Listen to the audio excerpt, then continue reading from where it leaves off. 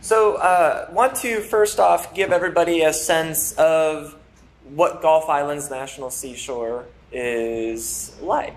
Gulf Islands National Seashore is one of 428 units managed by the National Park Service. Every state, every territory, as well as the District of Columbia, they all have at least one type of national park. There are some 24 unique designations that exist within the national park system. Those designations include places like national parks. You might think of Yellowstone or Grand Canyon National Parks. But there's also national monuments, national military parks, national historical sites. There are national lake shores, national military parks. There's a lot of those different designations. There are 10 national seashores in the United States. The creation of national seashores really became a thing in the wake of World War II. With service members returning to the States, starting families, and with the economy prospering and households having the means and the luxury to go on vacations, a lot of people were traveling to the Atlantic coast, the Pacific coast, and the Gulf Coast. And with that, coastal development began to explode. And with that, public spaces, public access to the sea began to dwindle. Here locally, Gulf Islands National Seashore was born because of the locals advocating for setting aside spaces out on like Santa Rosa Island so that they and future generations would have the ability to go out and enjoy the white sandy beaches and the emerald waters and the abundance of wildlife and those historic places that exist there too. Here we are in 2024, about 52 years after Gulf Islands National Seashore was created in 1971. So it is more or less a younger national park. In 2023, Gulf Islands ranked as the 5th most visited national park unit in the United States. What that means is many people are more or less coming here to West Florida, the Pensacola area, as what are going to, say, Yellowstone or Acadia National Park in Maine. Of the 10 national seashores that do exist, Gulf Islands is the largest. It stretches about 160 miles from near Fort Walton Beach to the east of us, all the way to Cat Island, which sits very near New Orleans. Congress, within the congressionally drawn boundaries of the National Seashore, there are over 139,000 acres. That's a lot of acres. But of that, some 82% is actually marine habitat. So Gulf Islands is definitely, as the name would imply, a water park, with boundaries extending, in many instances, up to a mile out into the Gulf of Mexico. And depending on where you're at, if you're in Choctawhatchee Bay or Santa Rosa Sound, Pensacola Bay, or Mississippi Sound, those boundaries extend certain yardages, distances to different points. All of this is to say that Gulf Islands is a water park without water slides and wave pools and lazy rivers. Although you are all familiar with the Gulf of Mexico, it can on some days be very flat to look like a lazy river. Gulf Islands has one of the finest collections, probably one of the largest collections of military coast defenses, with some 20 tactical structures dating from the 1790s all the way through World War II. And then it has a unique distinction, a more recent unique distinction. Today, Gulf Islands has a total of 6 Underground Railroad sites that are federally listed as Underground Railroad sites. And as far as I can tell, Gulf Islands has the most Underground Railroad sites of any national park in the United States. 2 of those federally designated Underground Railroad sites are in our Mississippi district, and then 4 are in the Florida district. Here, around our community. Let's go ahead and jump to the next slide. So this is going to help you visualize Gulf Islands National Seashore. I've come to see Gulf Islands almost like a big city with really unique neighborhoods, if you will, that all come together to create that unique community of places and things. So here we see our Mississippi district. We do have a visitor center in Ocean Springs, Mississippi, at what we call the Davis Bayou area. It's a very popular front country camping area, as well as providing opportunities for gaining boat access to Davis Bayou or Mississippi Sound, an abundance of fishing opportunities. But there's also a string of barrier islands that range 9 to 13 miles out into the Gulf of Mexico. Here we see Cat Island on the far west, and then on the east end you have Petty Boy Island. And then here we have in the middle of this image the state of Alabama. Gulf Islands does not have any property in that area, just Mississippi, and then of course Florida. Let's go ahead and advance one to the next slide. All right, so Gulf Islands has 6 smaller units scattered around the greater Pensacola area. If you've ever heard of Johnson Beach, that is a part of the national park here at Gulf Islands. Rosamond Johnson Beach is a day use site in what we call the Perdido Key area. It runs from the Johnson Beach Pavilion Complex east to Pensacola Pass. On Naval Air Station Pensacola, the national park here at Gulf Islands has about 64 acres with 3 historic structures that constitute the Fort Barrancas area. In the city of Gulf Breeze, we have the Naval Live Oaks area. The first experimental tree farm in the United States is there. On the far eastern end of Santa Rosa Island, fronting Choctawhatchee Bay near Fort Walton Beach, we have the Okaloosa area. Sandwiched between Navarre Beach and Pensacola Beach, we have the Santa Rosa area with Opal Beach being sort of the popular go-to location.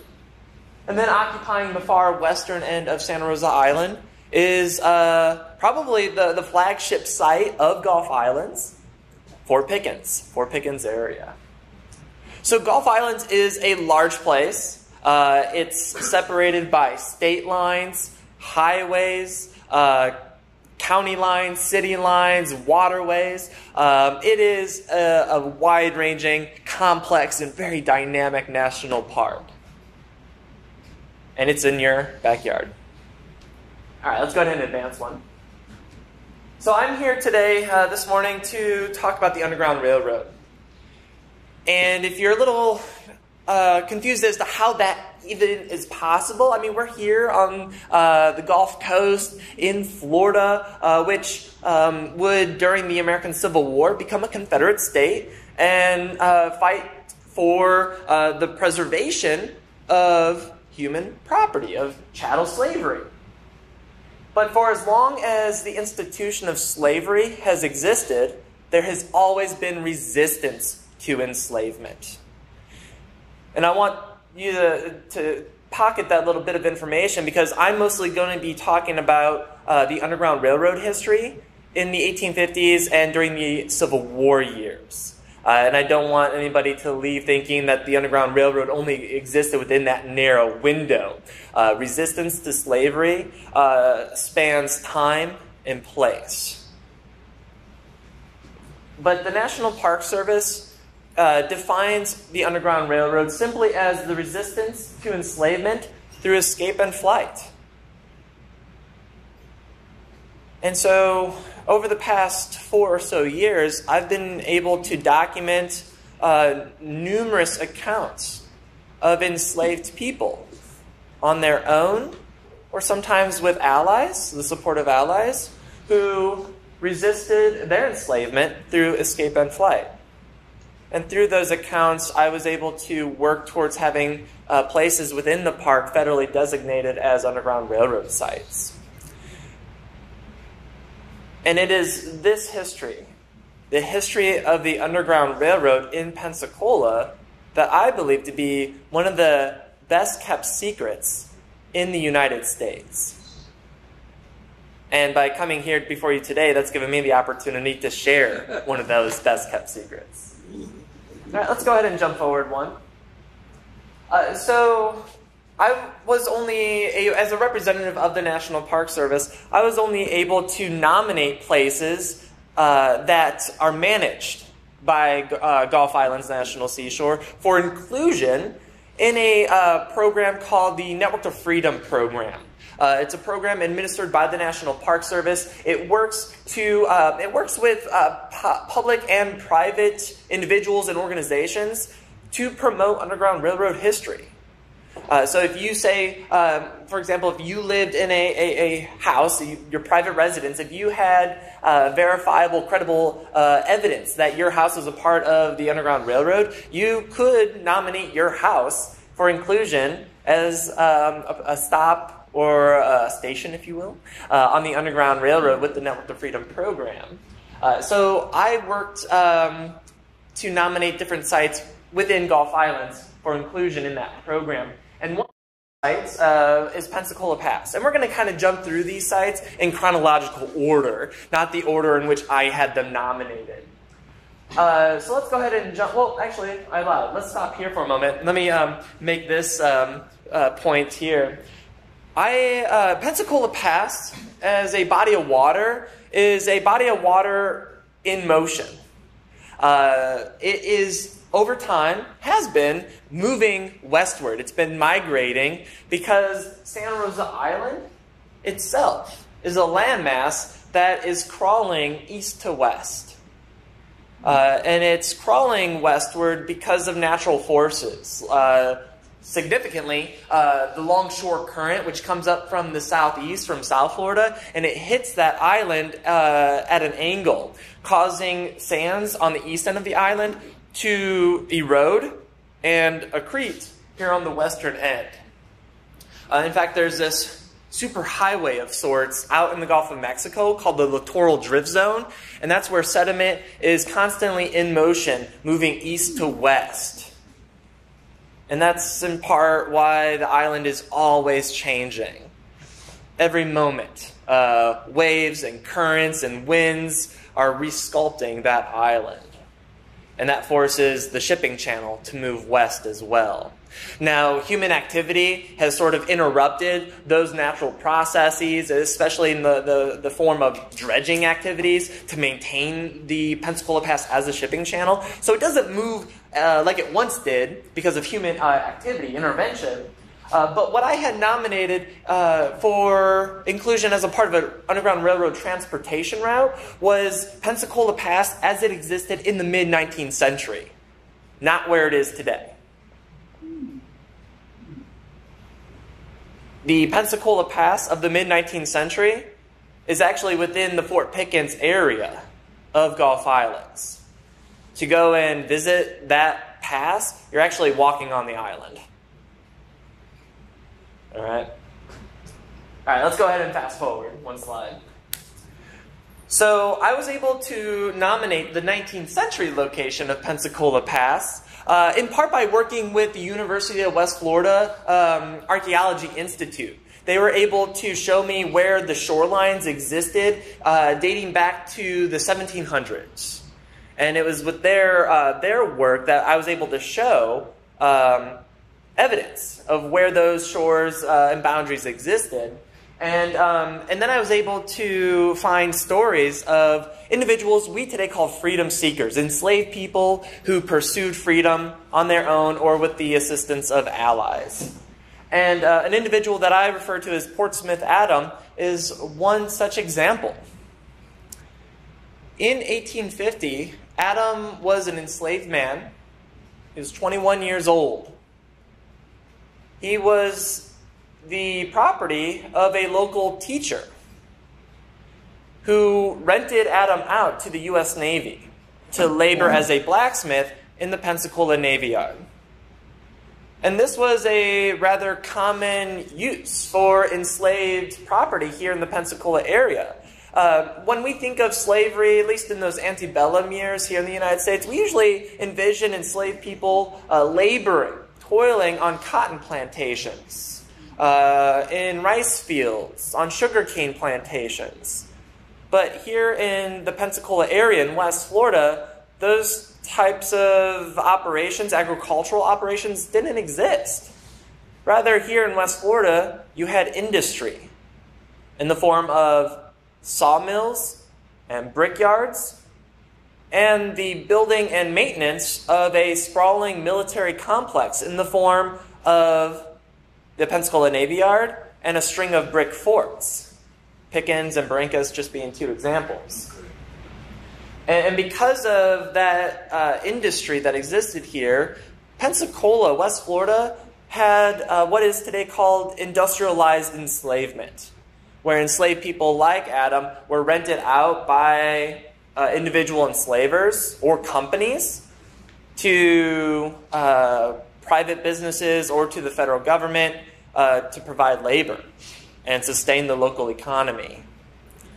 So Adam in 1850 was 21 years old, enslaved as a blacksmith, rented out to the U.S. Navy to labor in the Pensacola Navy Yard.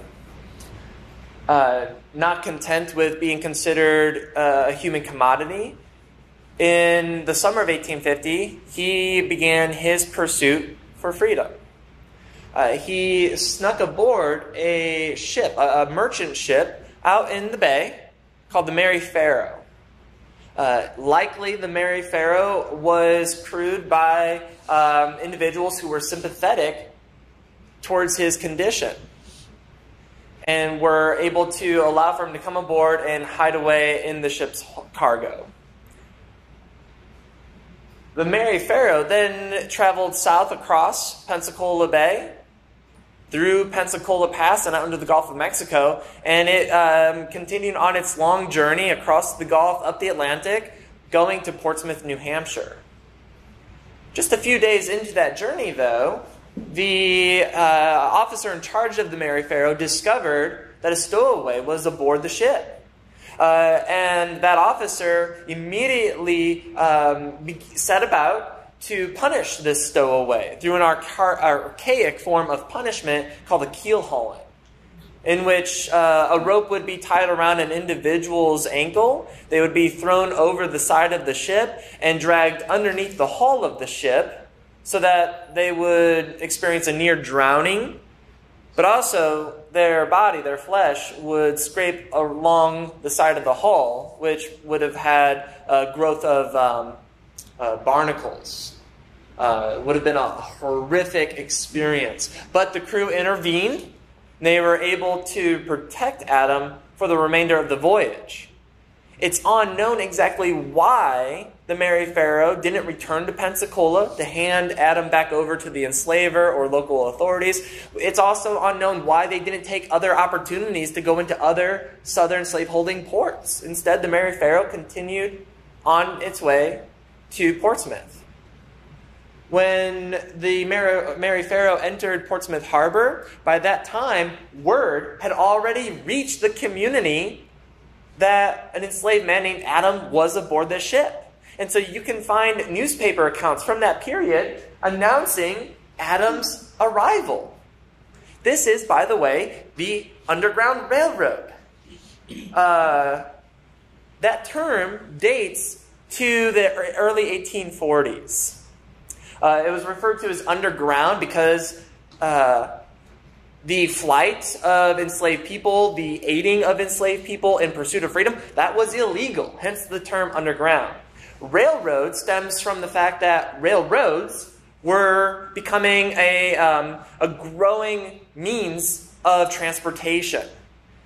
All right, so when we say Underground Railroad, we don't literally mean an underground railroad. All right? So Adam arrives in Portsmouth Harbor. Local allies, agents on that community's Underground Railroad network, they began to try to intervene on Adam's behalf. A couple of abolitionists, they rowed out to the Mary Pharaoh to work to get Adam aboard their rowboat and to shore and protect him and ensure his freedom. Meanwhile, the officer of the Mary Pharaoh, they went to shore to try to find a local authority who could detain Adam and return him to slavery. There was a scuffle of sorts where the officer of the Mary Pharaoh would physically intervene to try to hold on to Adam because of the wealth that he represented. But ultimately, Adam was able to get into the rowboat with those abolitionists who took him ashore. In Portsmouth, New Hampshire, Adam was not safe. Adam wasn't necessarily free. Though New Hampshire was a free northern state, making its way through Congress and eventually signed into law in September of 1850. Notice the date on this article, August 1850. 1 month later, the President of the United States signed into law the 1850 Fugitive Slave Act, which would allow for that teacher here, the enslaver, a J.Q. Guild, or hired agents, slave catchers, to go to Portsmouth, New Hampshire, seize Adam, and bring him back. So Adam had to continue his journey further north. He had to leave the United States, the land of the free, in order to secure freedom in Canada. And this is just one of the incredible accounts of one individual sailing to freedom on the Underground Railroad, beginning their journey here in Pensacola and ending it in Canada. All right, let's go ahead and advance one more. So Fort Pickens would become a destination on the Underground Railroad, primarily during the American Civil War, which ranged from 1861 through 1865. Let's go ahead and advance one. Let's get a better sense, though. Let's establish some context of what Pensacola was like in 1860, on the eve of the American Civil War. In 1860, Pensacola hosted a population, a white population, of about 1,700 people. There was a small free black community, a Creole community of 130 individuals. And then Pensacola, the city, had an enslaved population of 957 people. 1 in 3 people living in the city of Pensacola was human property. Property that could be bought, sold, traded, or rented out. In 1860, Pensacola, with a population of some 2,800 people, was the largest city in all of Florida. Quite an accomplishment, right? Made in large part possible because of the institution of slavery, which brought and sustained the economy here with the markets in lumber and brick making. While impressive, there were 11 U.S. cities in the United States more populous than all of Florida combined. So that can be a little humbling statistic to share and to embrace. But what is impressive on Pensacola Bay, though it is a rather small community compared to other communities across the United States, it does host one federal or U.S. Navy yard in the form of the Pensacola Navy Yard.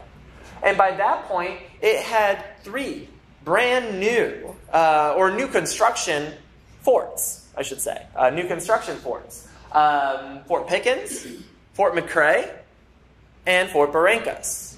The Army Corps of Engineers was an enslaved labor force. They had been working on a 4th brick fort called Advanced Redoubt, located about a half-mile north of Fort Barrancas. But because of Congress's appropriations laws or passings, the government didn't continue to fund the Advanced Redoubt from 1845 through the start of the American Civil War in 1961. So it was kind of just this construction site in progress by that point. But on Pensacola Bay in 1860, there was a sprawling Army-Navy complex here with a Navy yard, 3 new construction brick forts, and within those forts, over 360 different types of cannon, over 17,000 different types of projectiles, and over 50,000 pounds of gunpowder. This is representing a huge investment in national defense And all of that would become very valuable if a war were to erupt. And it's because of the Army-Navy complex here that Pensacola would gain a lot of attention from those who were eager and would work to advocate for secession or the formal withdrawing of southern slaveholding states from the fold of the Union. As was common at that time, there were U.S. soldiers, Marines, and sailors present on Pensacola Bay. But their numbers were smaller. They represented a peacetime force. And as far as the Army was concerned, they had a small company, Company G of the 1st U.S. Artillery, numbering about 50 or so soldiers here on Pensacola Bay, occupying a post very near Fort Barrancas. Let's go ahead and advance one. In command of that small company was a young lieutenant named Adam Slemmer. Adam was born in Pennsylvania, educated at West Point. He graduated in 1850 before spending different time at different posts across the United States, including some time in the slaveholding South. It was Lieutenant Slemmer who, in January of 1861, after gaining rumors of armed militia seizing federal property in Alabama, he decided to move his command from Fort Barrancas to Fort Pickens, where he thought he could put space between him and his antagonists, the armed militia from Alabama and Florida, but also have support from the U.S. Navy to the south in the Gulf of Mexico. In Fort Pickens, Adam is going to hold on to the fort with his combined force of 50 soldiers and about 30 sailors. And it's at Fort Pickens that he refuses to surrender the fort to Florida representatives. Fort Pickens will be one of 4 in the United States that are retained by the U.S. military throughout the entirety of the Civil War. But his presence inside Fort Pickens is going to create a challenge for him on March 12th, 1861. On that day, something remarkable would happen. And he would write about it later in an official report. But on the 12th, Adam wrote, "On the morning of the 12th of March, instant, 4 freedom seekers came to the fort, entertaining the idea that we were placed here to protect them and grant them their freedom. I did what I could to teach them the contrary." So on March 12th, this timing is notable, I think, because it is exactly 1 month before the first shots of the Civil War were fired, which came in April of 1861 at Fort Sumter in Charleston, South Carolina. But it also comes just 8 days after Abraham Lincoln was sworn in as President of the United States. So it's 8 days after the inauguration of Lincoln that 4 freedom seekers suddenly appeared outside Fort Pickens, entertaining the idea that U.S. soldiers in blue uniforms there would protect them and give them freedom. This is the first documented instance in which enslaved individuals voluntarily entered U.S. military lines in what became the Civil War.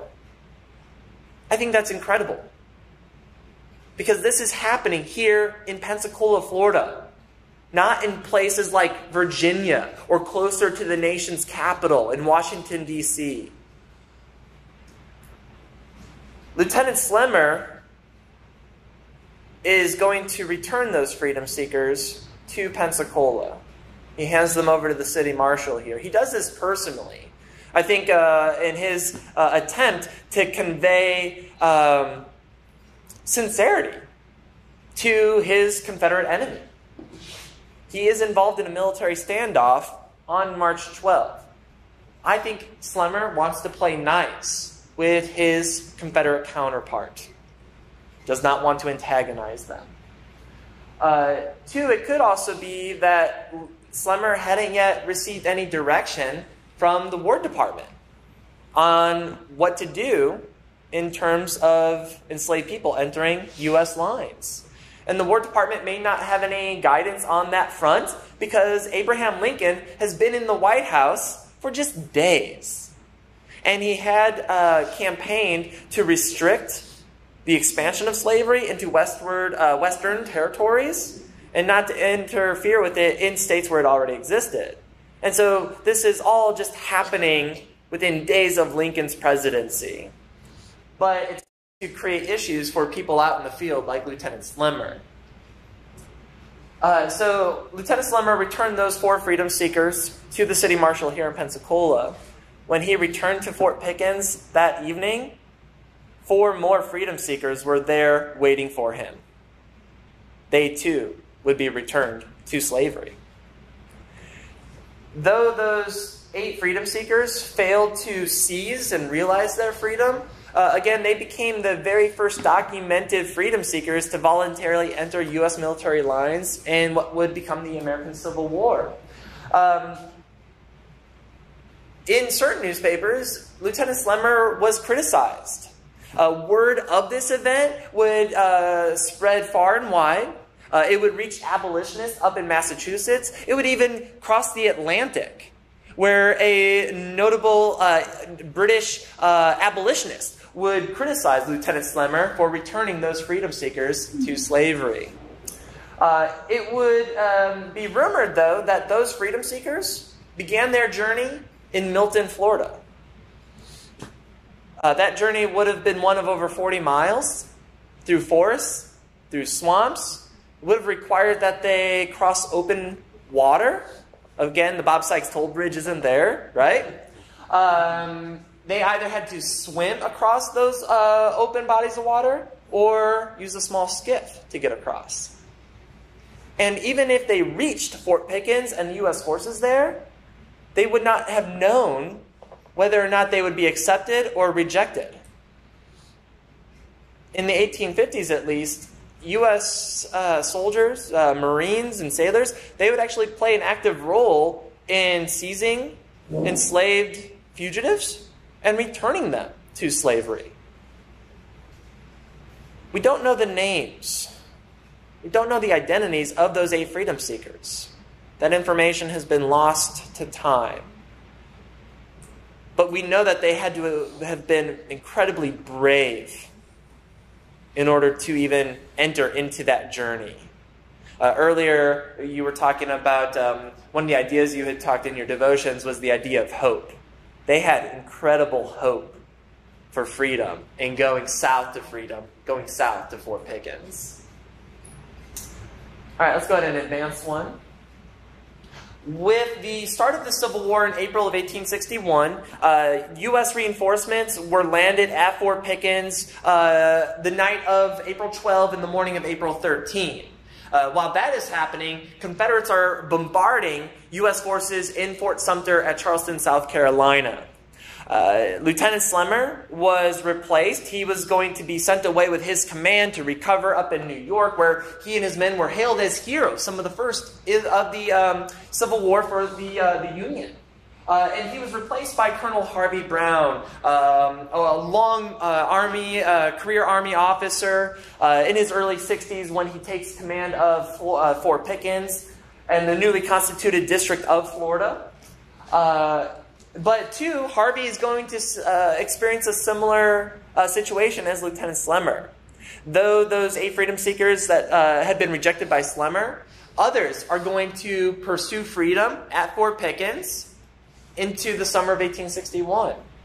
They were entering Colonel Brown's lines individually and in pairs, creating a humanitarian crisis for the colonel, because he has to think about clothing and feeding and sheltering essentially these civilians entering his lines. And he, as a career Army officer, he's going to want direction from his superiors. And so it's on June 22nd that he wrote a very short message to the War Department, but a message that I think is kind of poetic. We don't know a lot about this individual. as far as his politics would have been concerned or his personal feelings towards slavery, but we can get a sense in his message to the War Department. He wrote, "I shall not send the freedom seekers back, as I will never be voluntarily instrumental in returning a poor wretch to slavery. But," and I think this is where the Army officer in him comes out, "but will hold them subject to orders." It's letters like this that are pouring into the War Department from Army and Navy officers across the newly constituted Confederate States of America. The War Department is going to put pressure on Congress and the White House to provide direction. And eventually that's going to happen. Because of letters like this from Colonel Brown, Abraham Lincoln called for Congress to meet in a special session, which opened on Independence Day 1861, just days after this letter. The sole purpose for this special session is for Congress to take action on enslaved individuals entering U.S. military lines. What comes of this special session is what is known as the First Confiscation Act. It's going to give officers like Colonel Brown the legal tools to allow for freedom seekers who reach his lines to stay there. The First Confiscation Act would stipulate that any enslaved person used for military purposes in support of the Confederate war effort could be offered freedom or protection if they were to enter U.S. lines. And so that's going to be Colonel Brown's stance. This is going to deprive the Confederacy, the Confederate war effort, of valuable labor, but it's also going to provide officers like Colonel Brown with intelligence. Because those enslaved individuals entering his lines, they know what conditions are like behind Confederate lines. They know the armament. They know numbers. They can feed this valuable information to individuals like Colonel Brown. Let's go ahead and jump forward.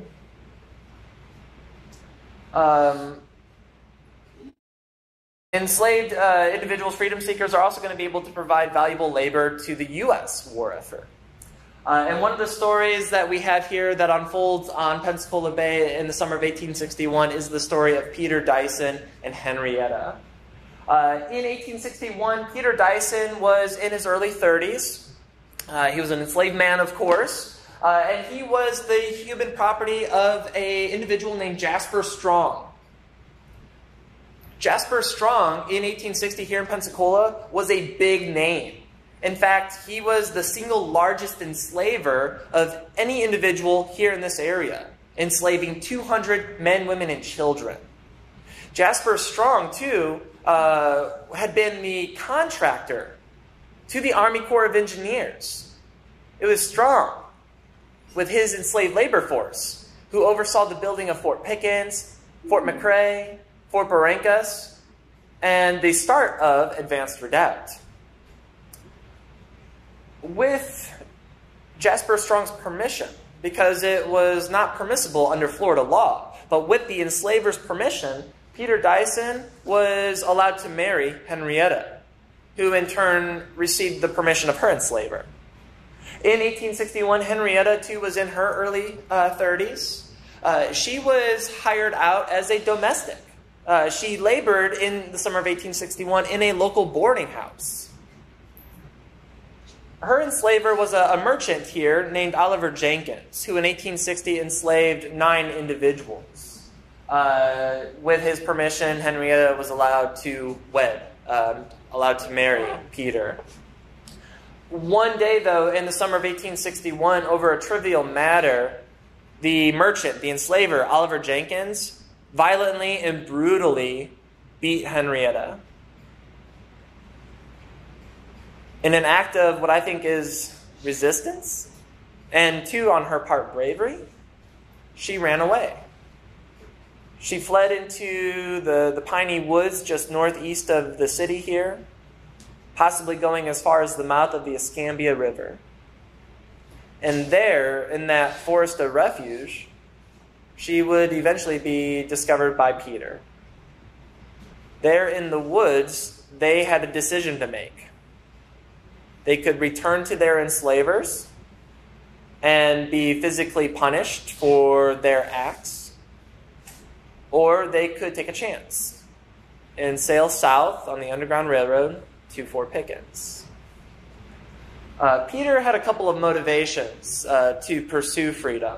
In an interview with a correspondent in October of 1861, Peter was recorded as having said he had heard his master say that in case of an attack by the federal forces, meaning Colonel Brown's forces, the slaves were to be put in front of the rebel batteries, these sand defenses that protected large cannon, with arms in their hands, meaning muskets. And in case they refused, they were to be shot down by the rebels themselves. So under this threat, Peter had some concern, naturally. But two, he had his wife Henrietta to think about. Go ahead and click one more. In the Forest of Refuge near the Escambia River, Peter would find Henrietta. And in a similar interview with a newspaper correspondent, we can learn that at last Peter told her that if she would go over to the fort, meaning Fort Pickens, she would receive protection. She was afraid to return to her mistress, as she was sure to be beaten again. And she said, "Well, let us go." Under cover of darkness, the couple launched a small skiff into Escambia Bay. Because of a storm, though, they had to put back to shore, but would renew their attempt for freedom a few nights later and sail some 15 miles south over Escambia and then Pensacola Bay, and eventually made it to Santa Rosa Island, where a couple days later they entered Colonel Brown's lines. Colonel Brown would allow for them to stay. He would promise them wages. Peter working as a bricklayer on Fort Pickens, and Henrietta working as a cook and laundress for the garrison of troops there. This image is not depicting Peter, Dyson, and Henrietta's journey on the Underground Railroad. But this is a good depiction of what, in some instances, the Underground Railroad looked like here in Florida. This is a sketch that was drawn by a U.S. Navy officer aboard a ship called the Kingfisher, which was off the coast of St. Marks, Florida in 1862. It was a part of the naval blockade of southern ports. One morning, that Navy officer looked over the side of the ship and saw a small skiff with some 6 to 8 freedom seekers making their way towards him. That image would be sent off to the editors of Harper's Weekly, one of the most widely read publications at the time. And so this is a good representation, again, of what the Underground Railroad would look like here in our area. And I think it captures the spirit of Peter Dyson and Henrietta's story perfectly, which is why I like to use it.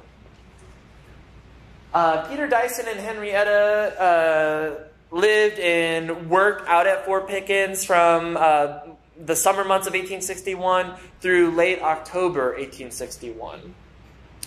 At that time, they were placed aboard a steamship called the McClellan and sent up to New York City, where they would try to forge new lives in a nearly free nation. All right, let's go ahead and advance. The Confederacy evacuated the Pensacola area in the spring of 1862, largely because of battlefield defeats up in Kentucky, Tennessee, and over in New Orleans. That Confederate army of 8,000 men here could be better used elsewhere. And so it's in May of 1862 that the U.S. Army and Navy forces, they re-entered Pensacola, and they reoccupied the Barrancas Army Post and the Pensacola Navy Yard, and would do so for the remainder of the Civil War, effectively controlling West Florida for the remainder of that war through 1865. But with the U.S. military presence here on the mainland, freedom seekers didn't necessarily have to enter into a dangerous crossing of Pensacola Bay or Santa Rosa Sound to reach Fort Pickens. Instead, they could try to reach the Barrancas Post. Let's go ahead and advance one.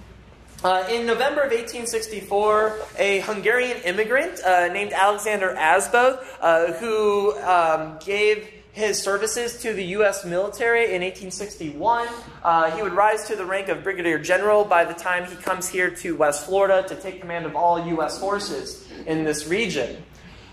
He arrives, though, in November of, I'm sorry, I said 1864. He arrives in November of 1863, and he goes around and he wants to assess his lines, his defenses. He wants to get a good understanding of the situation here with his force, but also his enemy, that Confederate force. And while he's out trying to get his arms around everything, in an official report written on December 5, he wrote to his superior officer in New Orleans that several contrabands, that was the popular term for enslaved individuals entering U.S. lines at the time, several contrabands who succeeded in reaching our lines were added to the 14th Regiment Corps d'Afrique. One of them came in with a heavy iron bar on his leg, wandering with it 3 weeks through woods and swamps.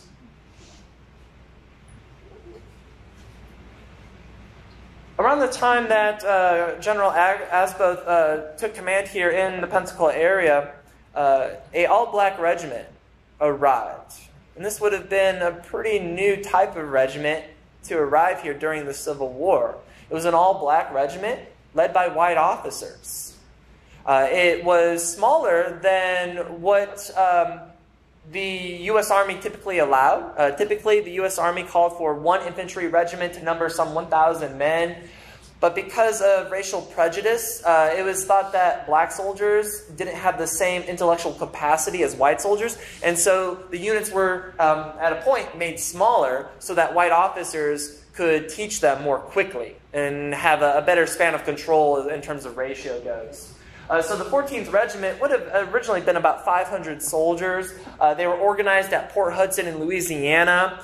In a few months' time, though, in the spring of 1864, they would be redesignated the 86th United States Colored Troops. But again, the 14th Regiment, Corps d'Afrique, they would be the very first all-black regiment to be stationed here in Pensacola during the Civil War. For a while I was doing this research, this was one of the only accounts that I had that confirmed that enslaved individuals, freedom seekers, were reaching the Barrancas Post. But with a little bit more research, just continuing to dig around, I was able to make an incredible discovery. I was able to identify who the man in the iron bar was. Let's go ahead and advance one more. I got kind of lucky. I found a newspaper account written by somebody, an anonymous individual, at Barrancas in December of 1863. It coincided with the same time as General Alexander Asboth's report to his boss in New Orleans. In an article printed in the Green Mountain Freeman, a Vermont anti-slavery newspaper, an anonymous writer wrote about the arrival of that individual in the iron bar. It noted that the individual, that their name was Henry, and that they would enlist in the 14th Regiment Corps d'Afrique. It went into great detail about Henry's journey to freedom. In 1863, Henry was an enslaved man, about 30 years old. He was enslaved on the plantation of a James and Mary Burnett in south central Alabama, a cotton plantation. Henry would pursue freedom for the first time in the summer of 1863. For additional context, 1863 is when the American Civil War took a drastic turn and would take on new meaning. Earlier that year, Abraham Lincoln's Emancipation Proclamation took effect. It declared that all enslaved individuals located in states then in rebellion to forever be free. It also allowed, officially, for the U.S. Army and Navy to begin recruiting free and enslaved black men into the armed forces. That's how the 14th Regiment, in part, came to be.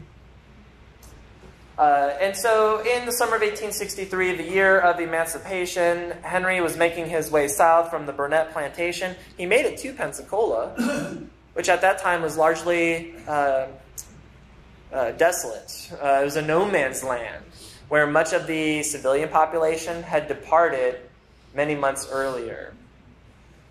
Because of the number of empty homes, Henry found one and lived in one for a couple of weeks. But one morning, he woke up and he was surrounded by Confederate troopers, cavalrymen.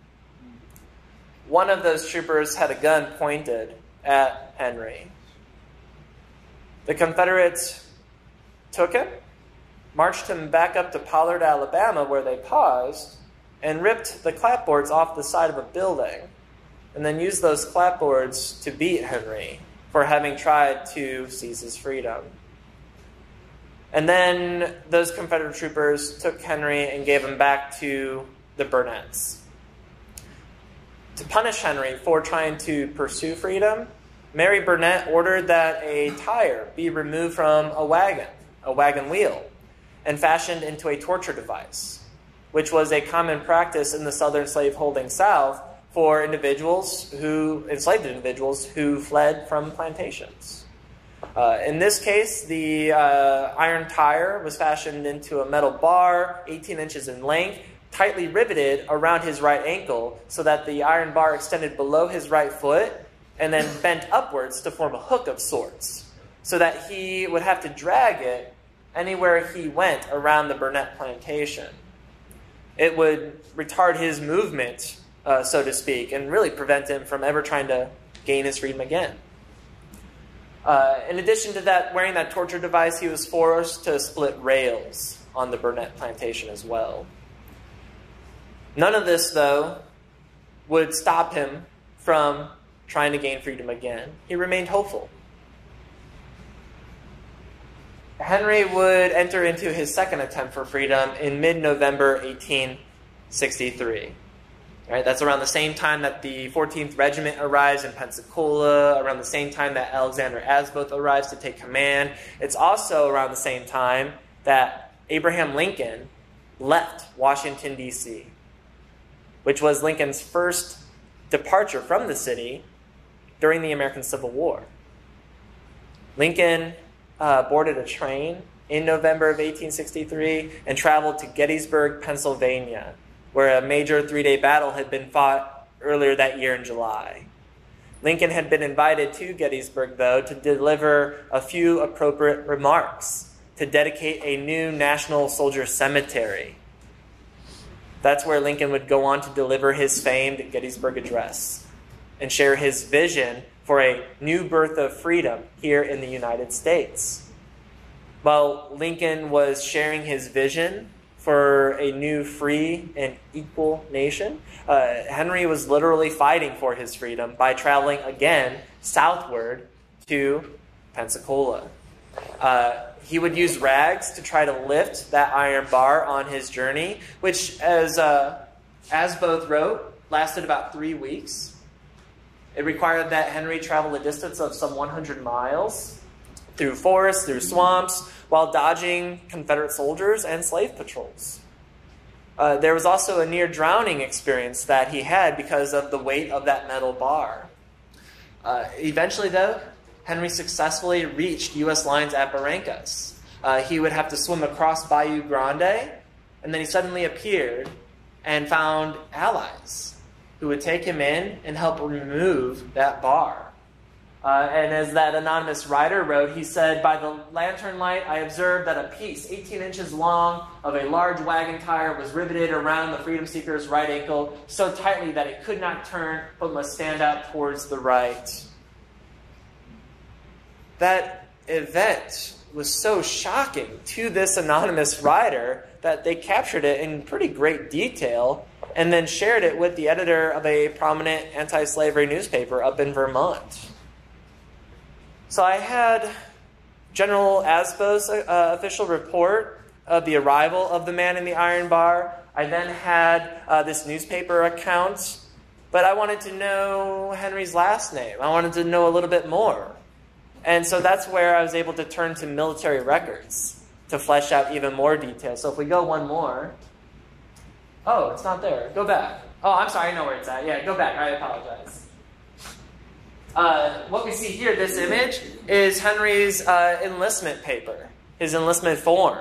It identifies Henry Stalbert having been born in Sparta County, Alabama, 30 years old. These military enlistment forms, they didn't ask about an individual's legal status, meaning free or enslaved. It typically just asked for occupation, and that's where we see labor written. He volunteered the 5th of December, 1863, the same day that Asboth wrote his report to his superior in New Orleans. And then here we see Henry Stalbert's name signed.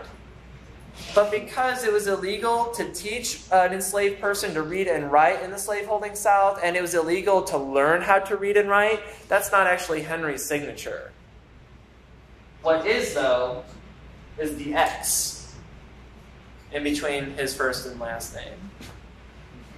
And so with all of this documentation, I was able to piece together this freedom seeker's story. But he was not content with being a freedom seeker. He would become a freedom fighter. He would enlist in the U.S. Army and serve in the U.S. colored troops through the remainder of the Civil War. All right, let's go ahead and advance one. Santa Rosa Island was another site that I had designated, that I applied to have designated.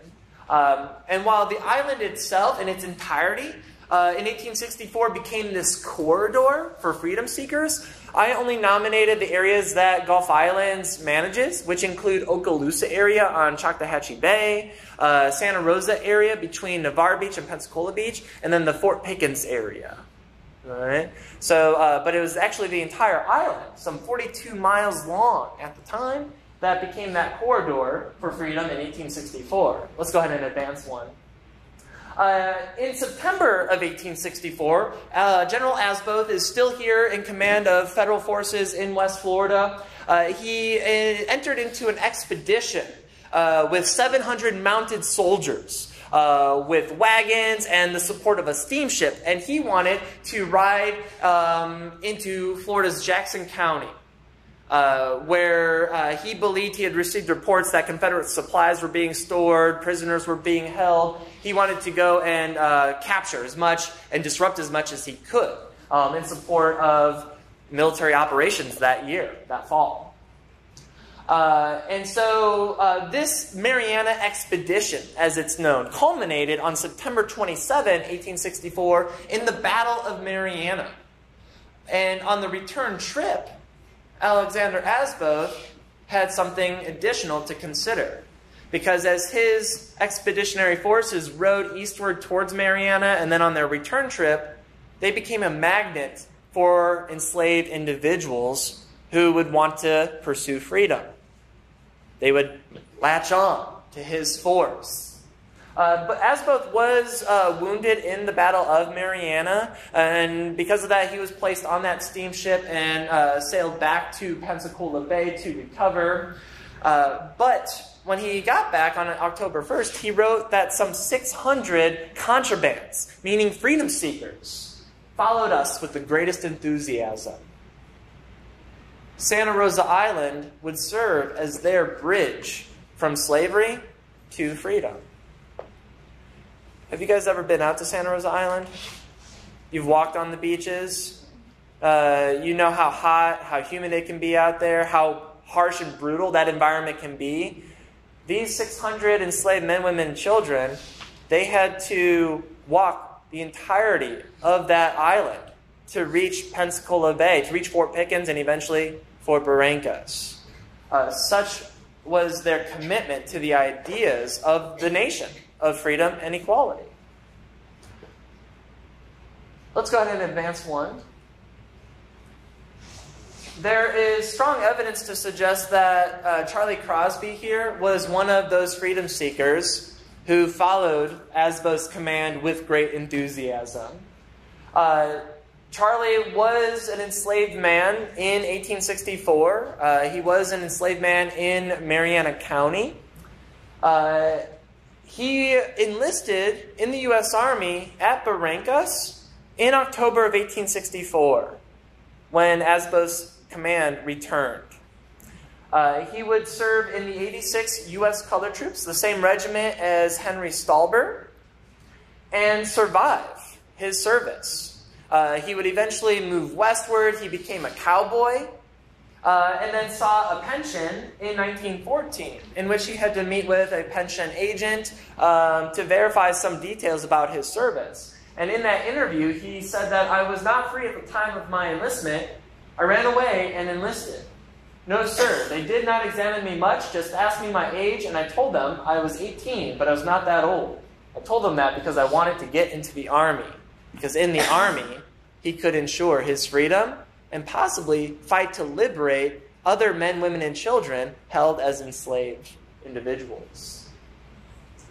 And so it's because of the timing of his enlistment and where he had been enslaved that there's very strong evidence that he was one of those freedom seekers. Let's advance one more. Some freedom seekers were very young. Armstrong Purdy was one of them. He was 8 years old in 1864. But in his late 20s, possibly early 30s, in 1931, this image is of him in his late 20s, early 30s, but he would have been much older in 1931 when he recounted the Mariana Battle. He wrote long after that a Yankee white soldier said to me, "Boy, does you want to go?" I said to him, "Yes, sir." He moved one of his feet out of his stirrup and said, "Put your feet in there," which I did. At the same time, he reached for my hand and pulled me up on the horse and placed me behind him and placed my hands about him and said, "Hold on, do not fall off," because he was going to be riding his way to freedom. Armstrong Purdy would reach Fort Pickens. He was temporarily separated from his family, but he would be reunited with his father and return to Jackson County. And there, he would actually go on to become the county's very first black attorney. His descendants still live in the Jackson County area. And in fact, just a couple of years ago, his daughter passed away. And his story is carried on in large part thanks to his grandchildren, who still live there as well. So you could go on one more slide. Again, the history of the Underground Railroad at Gulf Islands National Seashore and in the Pensacola area is truly one of the best kept secrets in United States history. These stories, for too long, disappeared, in large part from our collective memory of the Civil War, of our nation's ongoing struggle in interpreting and defining for present and future generations what freedom means. When we go to Fort Pickens or to Fort Barrancas, we can explore these complex and powerful and emotional stories, not necessarily to gain insight as to where we can go, but to gain insight into ourselves here today. For anybody who wants to learn more, you can visit our park website. If you're interested in learning more about the Underground Railroad and other sites listed with it, you can visit the Network to Freedom website online. They maintain a large database. I think there's now some 800 or so, maybe more, sites included on the Network to Freedom, and they span the entirety of the United States. So this is just the start, I hope, of your new journey into more of this history. Again, I appreciate Dick and the Brotherhood for having me. Did anybody have any questions, though, about any of the stories I was able to share, or even just questions about the park? Yeah. Have you been able to interview any of the families at the present time who related to some of these people? No. One of the regrets that I do have, a lot of this came about because of the COVID pandemic. With with everything shutting down in March of 2020, the park closed and we were told not to report. And so I was working from home, and I spent a lot of my time teleworking, researching and writing, what would amount to basically a book. And that's where some of these stories come to you today. But when I was working on this project, we were all isolating. And so for that reason, I was never able to get into the community to explore further what oral traditions still exist here. So that's work that needs to be done. Yeah, somebody else, I think, is going to have to pick up that torch and carry it forward. Yeah. If you finish those interviews, then you can submit that for your doctoral thesis. You're right. Yeah, precisely. Yeah. There is an African Historical Society in place here in Pensacola. Yeah. And they do have meetings and programs. Yeah. And I'm sure you... Yeah, I've had contact with them. I've met with Dr. Cheryl Howard, who plays a big role with the society itself. In fact, it was Dr. Cheryl Howard who shared with me a memory she had of, I think it was her parents or grandparents, who talked about going down the island. That was a story that persisted in her family's oral tradition about enslaved people pursuing freedom. But this was just a conversation that we had. It wasn't a formal sit-down oral interview. Capturing those memories. Very much so. Down. Thank you very much for your presentation. Yeah. Oh, thank you. Yeah. Yeah. There's a wonderful book that I just read on this subject called Husband, Wife, Master, Slave. And it's written by a man named Wu. It's about a slave woman who was half white, who dressed herself up as a rich white person. Yeah. And took her black husband as her personal slave.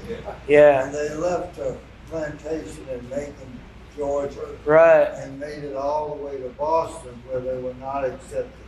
Right. They ended up in England. It was a fascinating book. Yeah, that's the story of William. Their last name was Kraft, and she could pass off as white. It's one of the prominent Underground Railroad stories that persists. It's one of the better known. It's just because it's amazing that they would disguise themselves as a free white woman with her enslaved manservant, and actually ride a train to freedom. Yeah. Yeah. Mm-hmm. Did Fort McRae play any role in the Underground? There's no evidence so far to suggest that it did. Fort McRae was seized by state militia and eventually held by Confederate troops starting in January 1861. In November of 1861, there was an intense two-day bombardment here on Pensacola Bay in which really the U.S. Navy would lay into Fort McRae, and that's in large part why the fort would begin to just crumble. Yeah. And even when the Confederacy evacuated this area, the U.S. Army did not reoccupy or repair Fort McRae. The brick fort would just be allowed to sort of disappear over time. But there is an account, it unfolded around the same time as the story of Peter Dyson and Henrietta. There's an enslaved woman named Olive Kelly who began her journey on the Underground Railroad on Perdido Bay. With the assistance of two anonymous white individuals, they sailed down Perdido Bay, and what likely would have been across Big Lagoon, where a U.S. warship, I think it was the USS Colorado, would intercept them, bring them aboard, and then take them on to Fort Pickens. So that's so far the only account that I've been able to find that would come within reach of Fort McRae or Perdido Bay. But I want to circle back to the topic of books. If you're interested in learning more, a wonderful book that was published in 2017 by a professor and historian named Matthew J. Clavin. He published a book by the Harvard University Press called Aiming for Pensacola. It explores Underground Railroad history, not just in the mid-19th century, but it goes back to the early territorial years, and I think even into some of the colonial years. He used to teach here, I think, at Pensacola State College, but now he teaches somewhere in Houston. So that's a wonderful book. Gateway to Freedom by Eric Foner is also a wonderful book. It offers, he looks more so at the corridor from Philadelphia to Boston and New York City and the Underground Railroad up in that area, but it gives you a really good idea of just how expansive the Underground Railroad was. So I like that book a lot as well. So just a couple of recommendations. Both, I'm sure, are available here at the public library. Yeah. Any others? Thank you. Okay. Yes, thank you so much for being with us. Yeah. We have a thank you so much. small presenter Yeah, thank you. there.